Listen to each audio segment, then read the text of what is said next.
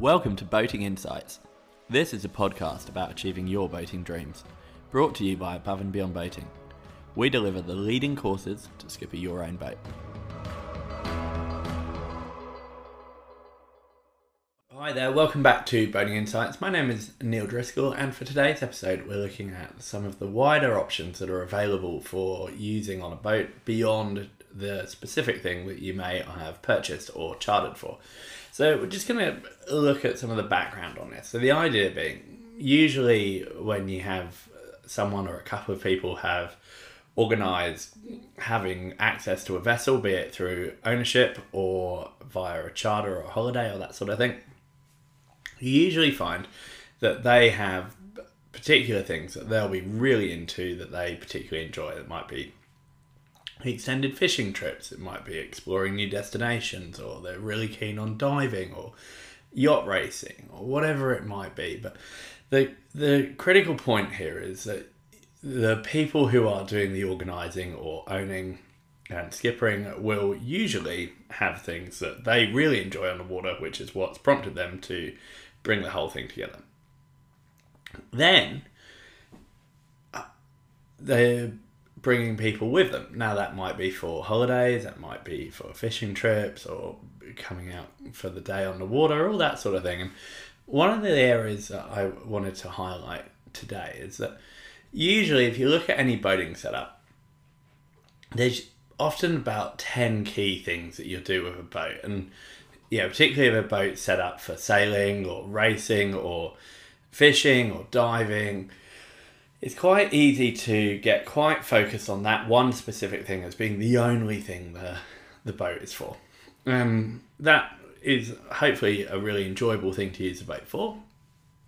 But if you have a look and you ask people who are coming out on the water with you, what are you really excited about? What do you want to come and do today? You'll often find that they're up for that thing, whatever it is in the previous list, but they'll also be really excited to do other things like go to a bay and go swimming or go snorkeling or hang out on the water or just be around friends and family. Or it might be that they're really excited to come and take part in a race that day or a regatta or a fishing competition.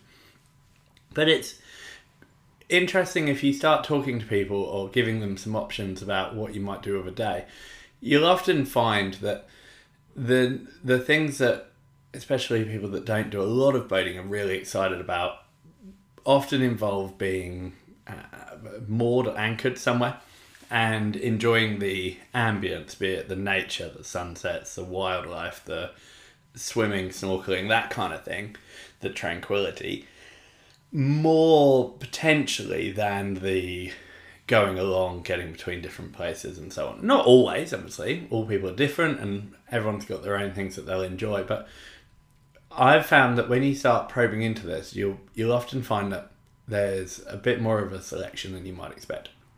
Why this is an important or potentially important thing for you to look at if you're keen on having people come with you is just making that assumption. So, for example, a common one I come across a lot might be, let's say someone has a sailing boat.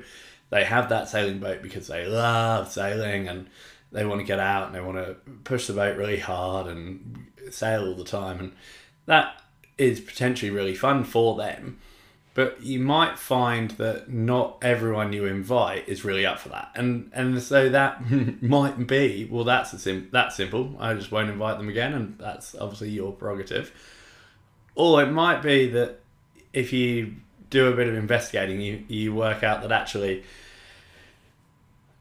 maybe what could be done is that people are keen for a bit of a sail, but they're feeling a bit nervous. They're worried they're going to get seasick, or they've never sailed before and they're worried that they're going to be the only person that doesn't know what to do. And so sometimes if you can mix for example, take a simple thing like a day on the water up, you might find that if it was, say, take sailing for an example, an option, you might be able to go somewhere where you motored upwind in calm water before, say, the afternoon breeze kicked in, and get somewhere that you can enjoy being out and have a bit of a swim, have a bit of lunch, and then have an easy sail home. And it's things like that, if you kind of think about it and make it easy for people, that can often just put them at ease, help them love the whole activity. And it might be over time that they also get really into the thing that you like doing the most, but you might well find that they are just feeling a bit nervous and apprehensive, and that can help them feel really a lot more at ease and into the whole activity.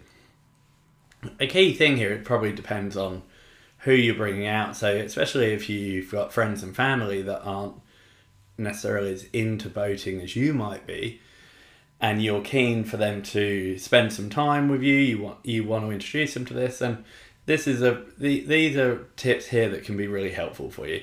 Likewise, if your main passion is going out and doing fishing competitions, and you've already got a whole crew of people that you go and do this with each weekend, this is probably not an issue. You don't necessarily need to worry about it. But the reason I've sort of brought this up is one thing I find quite interesting. If you talk to people where they're not the main boater in the family, but they go boating with other friends or family, it's always an extreme response to how they feel about going out. It's very rarely like, oh, it's okay, sometimes I like it, whatever. It's pretty much always, I love going out on friend, uncle, parent, family boat. We always go out and we do these things and really love it. And it often, when they tell that story, it almost always does involve the kind of thing I'm talking about. Yeah, going, having lunch somewhere, anchoring up, maybe doing a bit of fishing, or maybe a little bit of sailing or snorkeling. But it's usually a varied day. It's usually fairly calm. Usually had a bit of time to just chill and enjoy the environment. Then the other way, often I find if people say, my brother, dad, family, whatever, parents have got this boat and we don't really like going out on it very much, it normally involves that it's like, we always get yelled at, or they only go racing and they're never up for going out and just hanging out for the day, or they only, if we go, we have to go at 5 a.m. and we have to stay out fishing, and we sit there anchored all day and we never see anything else. We're just rolling around in the sea, or whatever it might be. And it's often the lack of variety and the lack of engagement, and often feeling that they're kind of trapped in that scenario for the whole day, that will make people a bit hesitant to come or go. And I suppose the key thing for you, if you are sort of still with me here and you're digesting what I'm bringing up today, something to ask yourself is, how do I feel about that? Do I want to go on holiday with those people, or do I want to invite them out for the day, or am I up for having a go at doing a different day? Something I would encourage is, if you do only ever do one kind of boating, you may well find that if you try some other options on the water as well, that's really enjoyable for you. Or you might do it and say, oh, no, that's not for me. And obviously all of the above is fine, but it can be quite interesting to see when you give people some options like, oh, do you want to go here or there, what they'll come up with. And especially I find if you do need to set up a day, if you've got an option that you can get out like a paper chart or a boat map of an area, it's just a bit easier to see than trying to crowd everyone around a tablet or a chart plotter or something like that.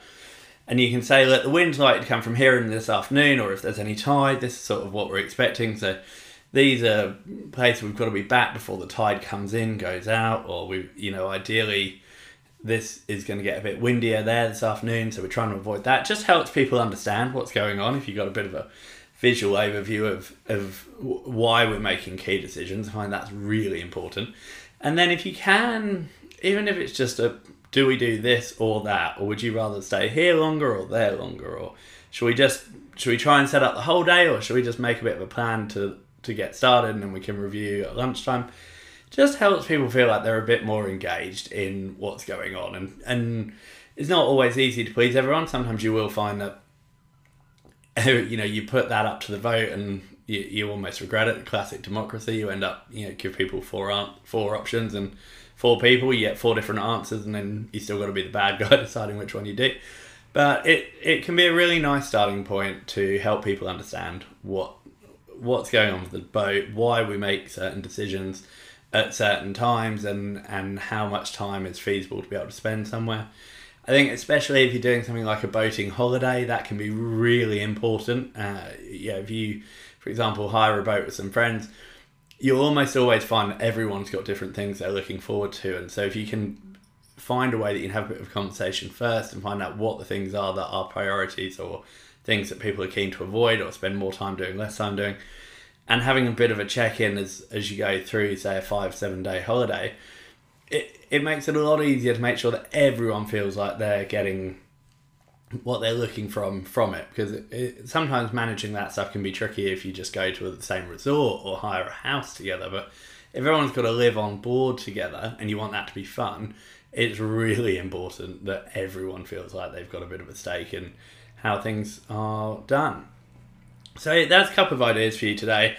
The key headline is, number one, just trying to remember that there's often sort of 10 different things that you might do with any boat, be it fishing, sailing, diving, reading, hanging out, having food, chatting to friends, taking in the tranquility, snorkeling. I mean, the list is a lot more than 10, but generally speaking, most people have kind of got 10 things that they might want to do that are feasible on your boat, including yourself.